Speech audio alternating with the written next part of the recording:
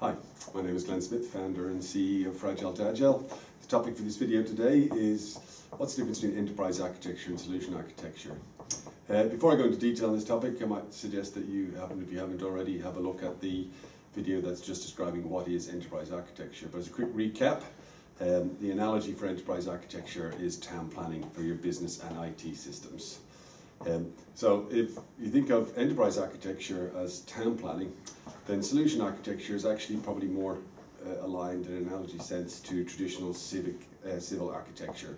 So it's the thing that designs the actual buildings, shopping centres, etc. in your overall town, adhering to the building codes and the principles and the vision for the city that's set by enterprise architecture. And so enterprise architecture, as the first pass, is strategic, and it talks about the set of projects that are required to deliver the sort of transformation required to ensure that your business delivers on its business intent.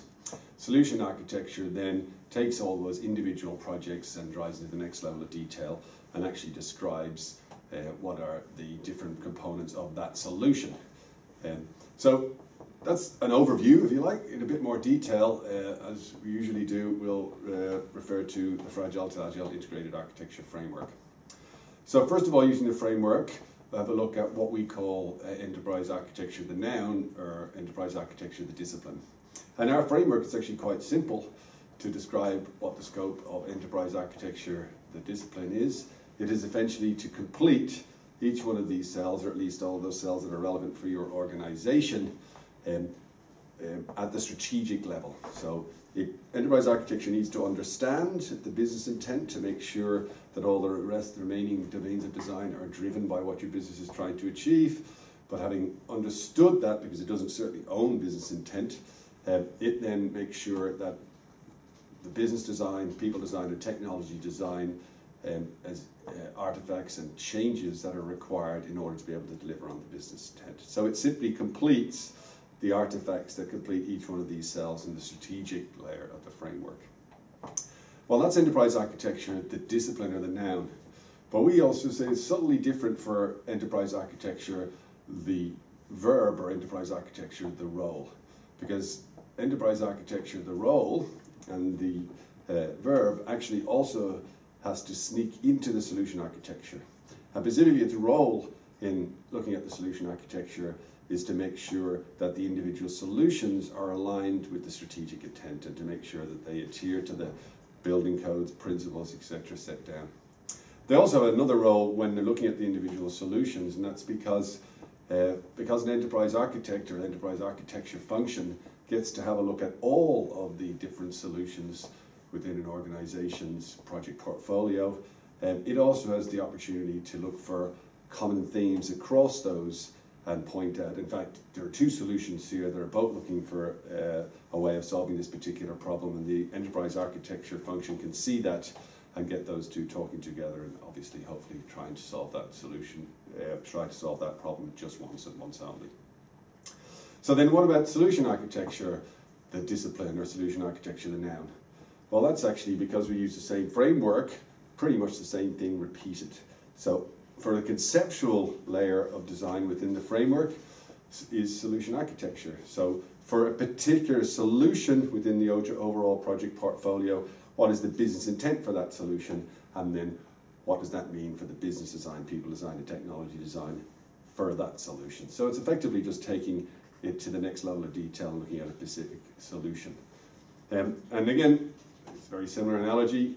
There's a subtle difference between the solution architecture, the noun, or the discipline, which is for completing all of those cells for an individual project, to solution architecture, the verb or the role. Because it reaches into, first of all, the enterprise architecture. Because any good enterprise architect in our view should consult the solution architects in an organization when developing the strategic deliverables of the set of principles and building codes. So a solution architect's role should also be to inform and be consulted by the enterprise architect when developing the enterprise architecture artifacts.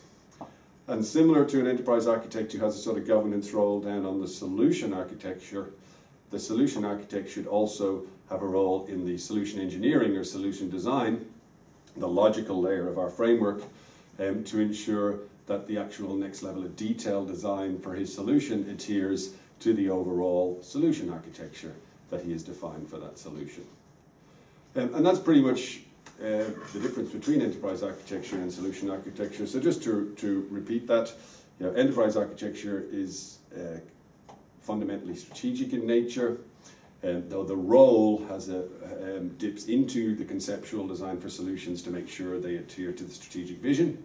And solution architecture is fundamentally at the project level, though the role has some part to play in the development of the enterprise architecture artifacts, and then down into the solution design or software engineering, if you prefer that term, for the solution to make sure that the engineering, the next level of detail, adheres to the architecture.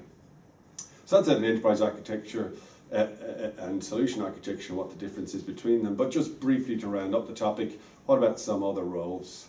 So there are other roles, like technical domain specialists in the Fragile to Agile terminology.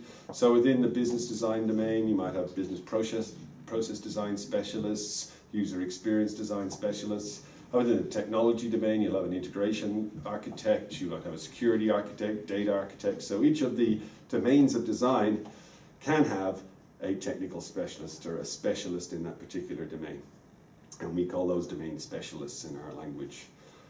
And then what about the term application architect, which you hear often? In our view, somewhat controversially perhaps, an application architect is just a not very well-rounded solution architect that only has skills in a particular application or a particular solution. And finally, business architect. Well, the business architect role is the role that fundamentally owns the business designs of domain, and they're a specialist across those designs of domain. And they also have a role in understanding the business strategy, perhaps in their business unit, if they're business unit aligned, and translating that business strategy into a set of initiatives. That's it. I hope that helped you understand enterprise architecture and solution architecture and the difference between them. Thank you for listening, and I hope it was of help and value.